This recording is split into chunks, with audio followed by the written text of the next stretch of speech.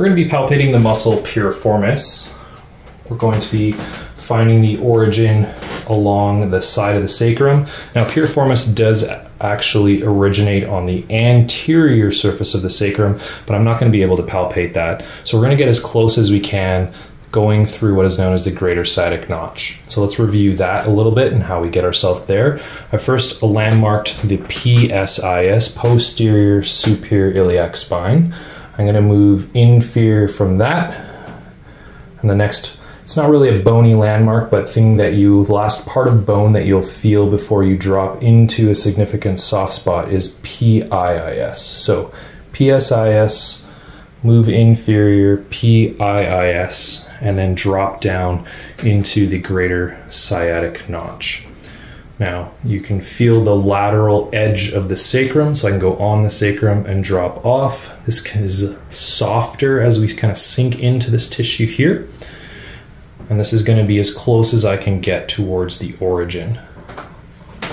So I'm going to be moving and grabbing an ankle now so that I can kind of lift it up. And for this, we're going to try to activate the belly.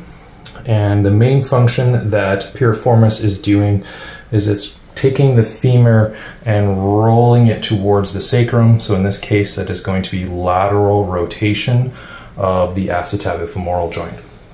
So you're going to go back to as close as you can to the origin, just past that sacrum. I'm going to put some pressure to the inside of their ankle here, and they're going to contract and relax. And then I'm going to move a little bit further over and start to sink in, and again go through that same activation. Now the action again is external rotation, but the muscle that you're going through is gluteus maximus. Medius is going to be above piriformis, and you're going to have to sink through basically maximus.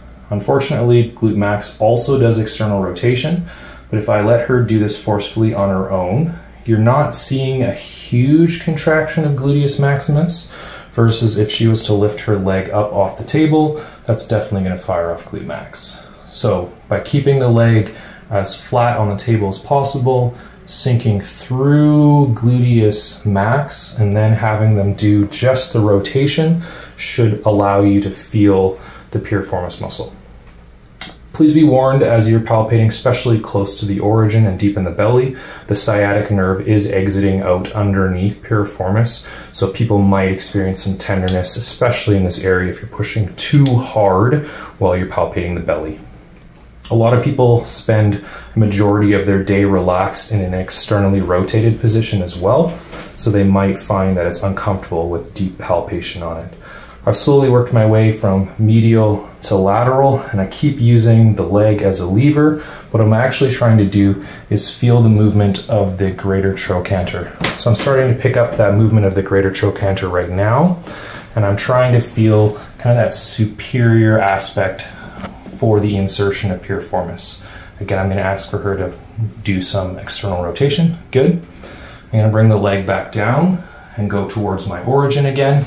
So if you take a look from origin towards insertion, piriformis does go primarily lateral, but almost on a very slight inferior oblique angle. So again, from O towards I on that superior aspect of the greater trochanter, the femur. Because of that, in this neutral position, piriformis's one big action is going to be external rotation as it rolls that femur posteriorly. But if we change the angle, which we won't be able to do from this position, if you start to flex the leg up towards 90 degrees, it actually turns into a horizontal abductor and slight internal rotator. So it's worth mentioning. However, while your person is in prone, the only action that you can use to fire it off is going to be external rotation. This is going to conclude our palpation for piriformis.